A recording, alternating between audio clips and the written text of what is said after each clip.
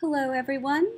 My name is Christina Mahar and I am a teacher at Pinewood Elementary School in CMS, and I wanted to share with everyone how I get a Reading A to Z book onto Book Creator.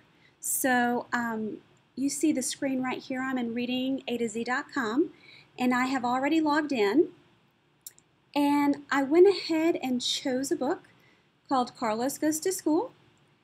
And so what I'm going to do, now that I'm logged in and I've selected my book, I'm going to go right here and click on Single-Sided Book. And you can see it'll pull up onto the screen the pages of the book. Now when you're at this point, you have two choices in order to get these images onto your camera roll, which is what you need to put the book then in Book Creator. So once the book pulls up, you could simply screenshot each page. So let me show you how I would do that. Here's page number 1. I would simply click here and the power button at the same time to screenshot. And then I would look to my camera roll. The image I screenshotted from that page is right here. And I really don't like the toolbar at the top, so you could edit, select this button here, which is crop, and then crop out the parts of the page that you don't want. Hit the button done, and that page is ready to go in your camera roll. So that's one way to get the picture in the camera roll. The other way would be if I go right back to where I was in Reading A to Z, and I am in Safari, just in case you need to know that. I'm not using Chrome, I'm using Safari, and so right here is the image of the book that I downloaded and opened up from readingatozee.com. When you click your finger on the screen, right here at the top, you also see a feature that says Open in iBooks. If you click that, this whole book and all the pages within it will open up in iBooks, which is the way I do it. For some reason, I find this a little faster, so instead of cropping every single page. So what I do here, and it's also nice because once it's in iBooks, you have that book. You don't have to kind of log in again to Reading A to Z. So that saves you a step in the future if you need an image again. So here I am in iBooks. If you look in my library right here, the book is right here. So I just open it up. And then with 2 fingers, I select the page I want and make it the size I want. And then again, I screenshot each page. So screenshot this page. Go to the next page. I like this one as well. Screenshot. This is the next page. Screenshot. And you keep that until you've gotten all the pages of the book that you want. Okay? So as you're screenshotting, all these images are going to your camera roll. So if I were to look in my camera roll and I see these images, they're all right here. So there they are on my camera roll right here. Okay? So now once that's done, I'm ready to go to Book Creator. So I go to the Book Creator app, and I want to select New Book. And my coworker Jillian and I, we kind of prefer landscape, but it really depends on you. It depends on the size of the pages. So I'm going to select landscape. And then right here, you'll see the plus sign. And then you will go to Photos. I like to choose Moments because since I just have done it, it will kind of help me organize it a little bit better so I'm not looking at all my pictures. So here are the ones I've done today. So as you can see right here, here's the first page. I'm going to select it and import it into Book Creator. So that's it. At this point in Book Creator, the blue square around it allows you to make this image larger or smaller, move it around and center it. And then the feature that I like the most is if you hold your finger down on the screen, you will see these buttons up here. If you click lock, you will then see an X on the blue dot, and this will make sure that when the students are touching the book, like right now moving my finger across the screen, that picture won't move.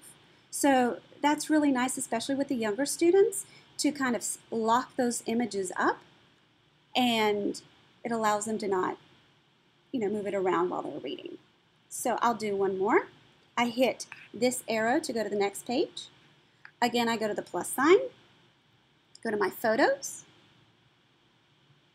moments, the camera roll. Here's the next page I would like, is right here. I hold my finger down on the image and up pops these buttons and I hit the word lock. I'll see the X to confirm that I did lock that image and it's ready to go. So I do this for each page, and then what I do is once I have completed that book, I'll go here and click on My Books, and there's the book that I've just done, Carlos Goes to School. At this point, once I've made the book into Book Creator, then I airdrop it to students. So if you go down here into this box with an arrow and click on it, I'm sorry, not that one. If you go to the bottom of your screen and move up, so the way I was taught is you just kind of hit the edge of the iPad on the bottom and move your finger up, and you'll see AirDrop. As long as you have AirDrop Everyone and the student's AirDrop is on, once I press that button, this whole book that I've made will be airdropped into their iPads. You just have to make sure you're on this book. If you're on this book, of course, this is the book that will airdrop. So again, move that up and go get your AirDrop. Make sure it's AirDrop Everyone and AirDrop the book into the kids' iPads. And then what I've also found is just after a couple of weeks, you can have students help you to create one book in Book Creator, and then they can airdrop it to everyone. So that's pretty much it. And then the only other thing I would add to that is the feature in Reading A to Z has a great comprehension test questions and worksheets that you can do exactly the same thing. Screenshot, put it in your camera roll, and then put it into Book Creator. The only thing I've noticed is that when you want to give them the assessment at the end of the week, if you give it to them in their Book Creator book at the beginning of the week, my students were tending, the older ones were wanting to take the test before there was time. So I like to airdrop the test on Friday or whichever day you want them to take it.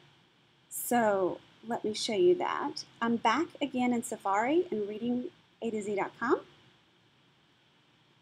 I am going to go to that screen where I've selected the book, and it's the screen that has all these great resources, the lesson plans, the worksheets. And here in this bottom corner, you see Comprehension Quiz. I'm going to click on that here. And with the quiz, and again, open it in iBooks right here.